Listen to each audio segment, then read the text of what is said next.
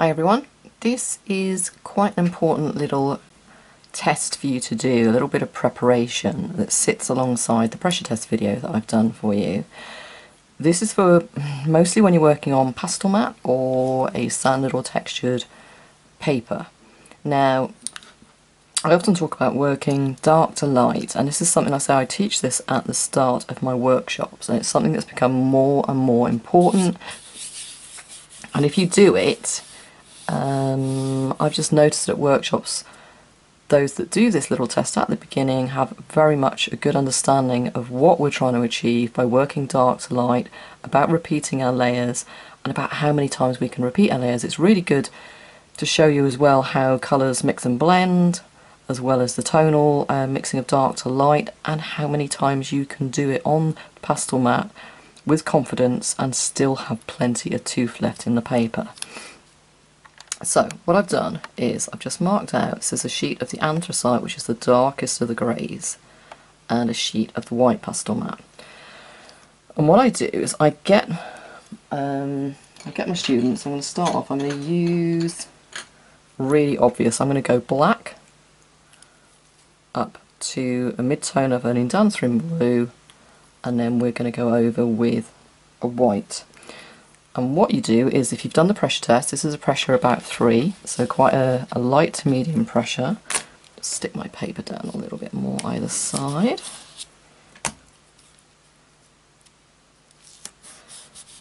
And what you're going to do is, I've got 2 squares here, it's only like 3 centimetres square. You can do it slightly smaller if you like.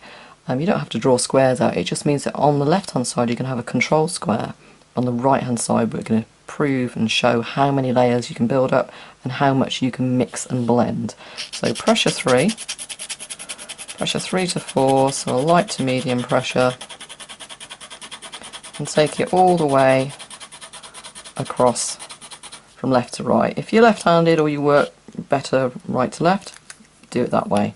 So now I'm going to go over the top, same pressure with indanthrene blue.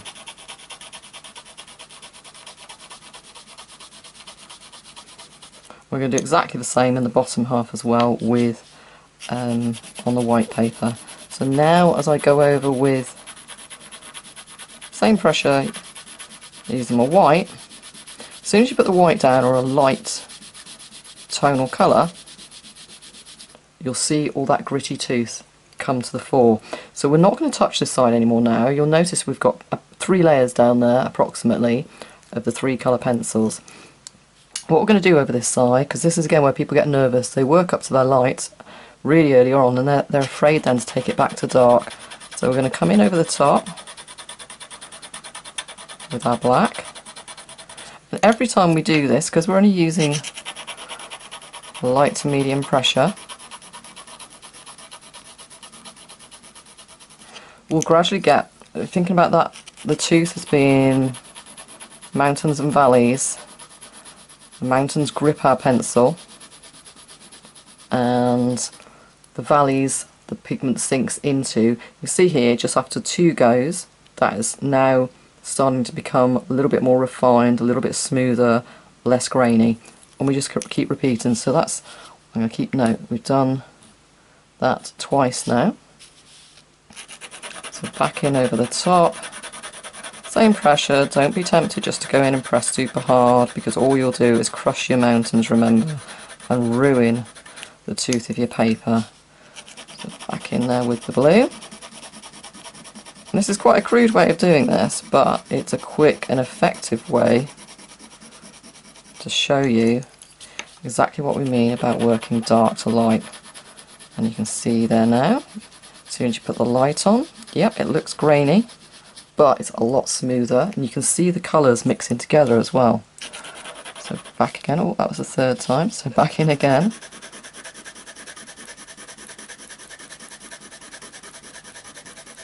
I'm not pressing hard, I'm just still using that same pressure.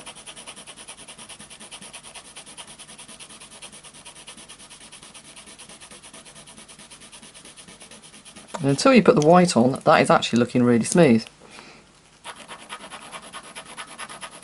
But I go on again and it's still looking grainy. I'm just going to zoom in just so you can just see that a little bit more. You can see the grain on the left.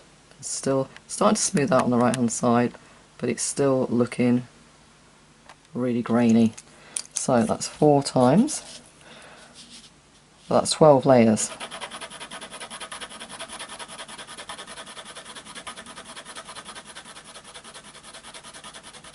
So black.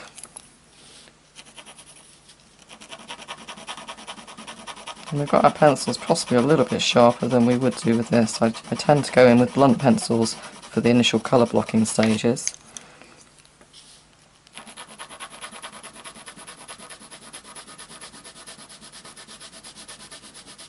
Starting to smooth a little bit more, but still nowhere near where we want it, so that's 5 times. So back in again. And you will also find, as you're doing this, with my tutorials I'll say that you continue, you don't start to sharpen your pencils up and put in detail until you've got this wonderful build-up of pigment, lovely thick creamy layer, and you'll start to feel that as well when you're doing this process. It'll start to build up and start to suddenly feel creamy and smooth and buttery, and until you feel that, you won't understand exactly what it is I mean. So that's 6 times that we've done that now. So back again.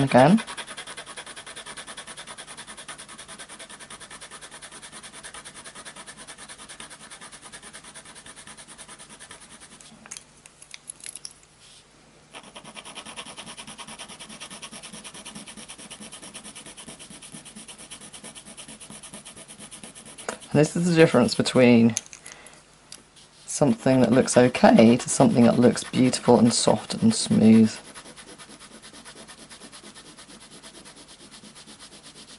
It's how many layers you push on through. So we're up to 7 now. And still, it's looking grainy. And every time you go back in over the top with a dark colour, it starts to look really smooth. It's only when you go in over the top with that light colour, that light tone, using white in this case because it's more obvious, that's when we see the grain is still showing through.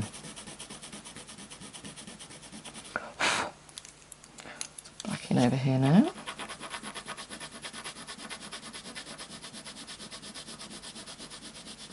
Still looking grainy. Just zoom in to see. So you can see here's our original roughness. Here it's still looking a little bit grainy. So I'm going to carry on. That was 1, 2, 3, 4, 5, 2, 3, 4, 5, 6, 7, 8. I missed one? I thought we were up to 9. Okay, that's 8, so let's go on. This is number 9.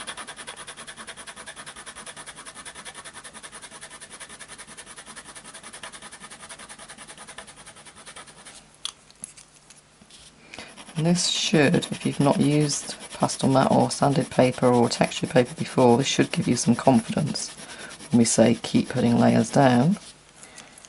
And you're thinking, oh, I can't, I'm afraid to. And this is the thing I find with my students the most, they're just nervous. They have to learn to trust the Pastelmat. And me. And themselves. So that's 2, 3, 4, 5, 6, 7, 8, 9. Back in again.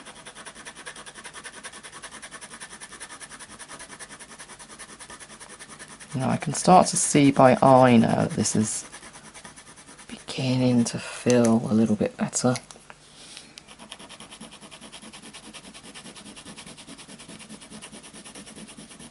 And again, this is how we mix and blend colours as well. So rather than just going in and matching a really this colour blue with 1 pencil, build it with 3.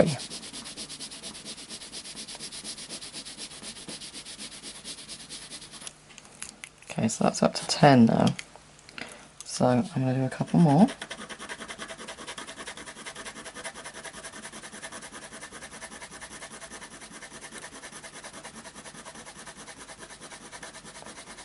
So if I leave it there, I've got a nice bluish undertone to the black.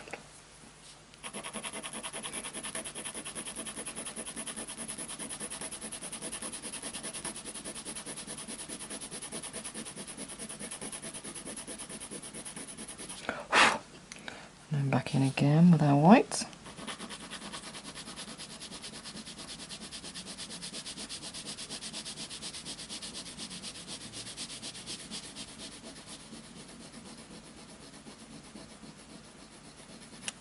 So that's 11 times.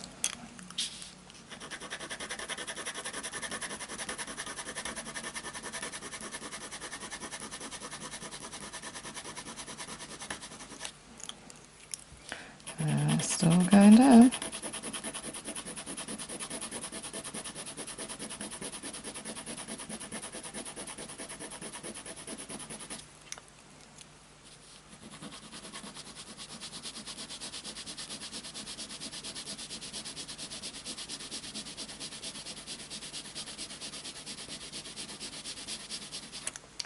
So that's 12 times. So in other words, that's 36 layers, because we've used 3 pencils 12 times. And this is, again, this would just be under painting for me. This would just be colour blocking, getting your tonal values and your colours and mixing. Not your details. You can put your sharpen up your pencils and come in with your details later on.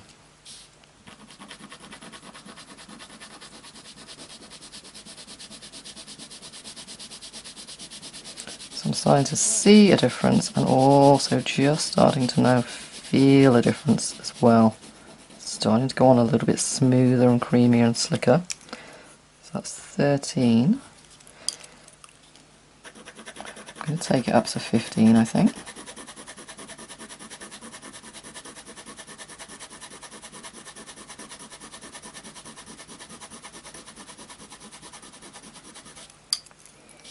And blue.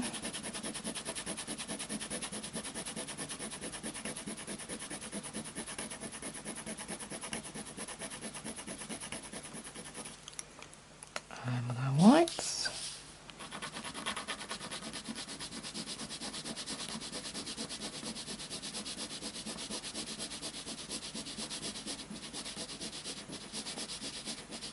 So that whole thing about you must use sharp tip of your pencil to get it to go. No, not with Pastelmat. Not for your underpainting, I don't think you do. So this is going to be my last layer now. So when I add the white in a second, that will be layer 45. Which sounds crazy, but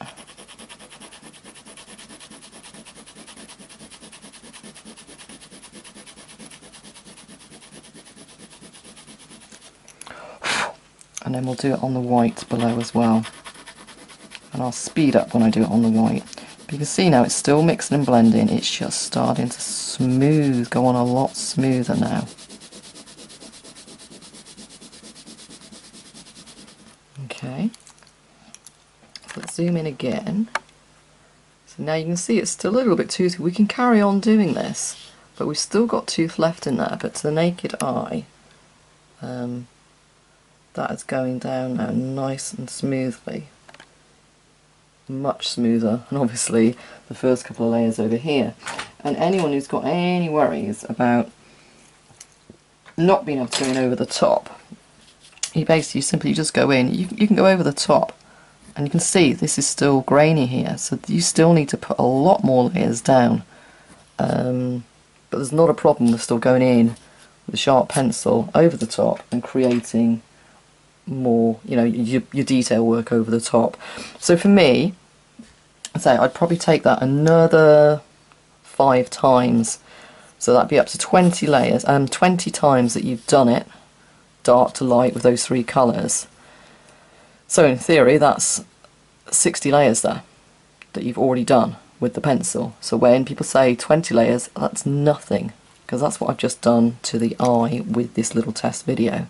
So I'm going to move down now, and I'm going to do exactly the same down here on the white. But what I'll do is, I'll just do the first, let's do the first one, because it'll just show up slightly differently on the white.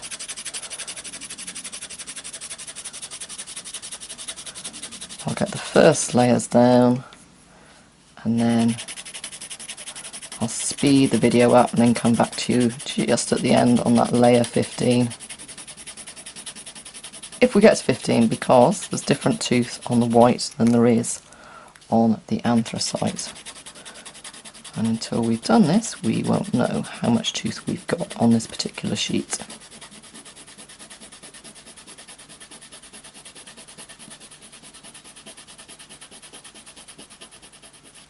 Okay, so zoom in slightly again so you can just see the difference in the tooth. Okay, so I'll speed up now and I'll come back to you, like I say, right at the last couple of layers of the 15 times 3 pencils. 15 times 3, it's not 60 layers, is it? No, it's 45 layers, but I would take it up to 20 layers, 20 times 3 pencil, which would be 60 normally. Okay.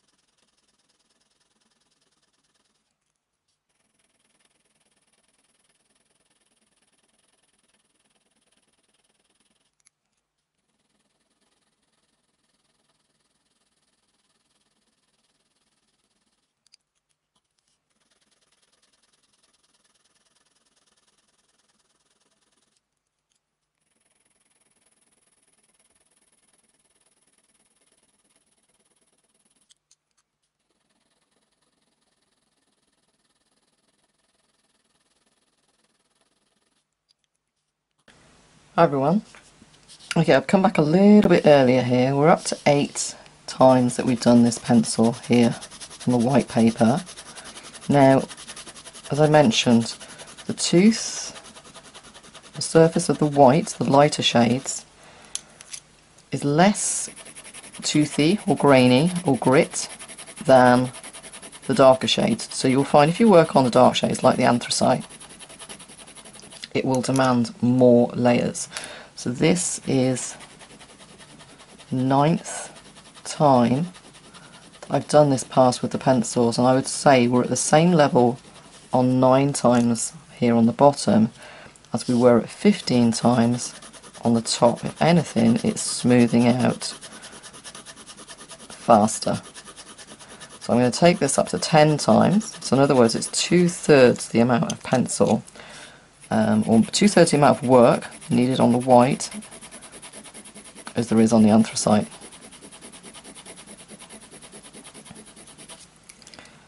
But that wasn't the intention to reveal that to you on this short little video. It was more just to show how you work dark to light, how you can mix your colours dark to light, and also the difference between 3 layers, and here we have got 30 layers on the right hand side. We've done that 10 times with those 3 pencils. So I hope that helps, and again, just to show, you just come in over the top, and those lines are actually going on a lot smoother than those ones at the top, where at the top I can still see the grain. So again, you probably take that up to 20 layers. This one at the bottom you can get away with taking up to 10 layers, or 10 times with the 3 pencils. So 30 layers at the bottom on the white, 60 layers on the anthracite at the top. So if you're working on the dark paper, it looks amazing, but yes, you do need to put in even more hard work than you would do using the lighter shades of the Pastelmat. Okay, I hope that helps, and I hope you've learned something, and thank you very much for watching. And if you have learned something, please do just hit the subscribe button just down there in the corner. Okay, thank you very much. Bye bye.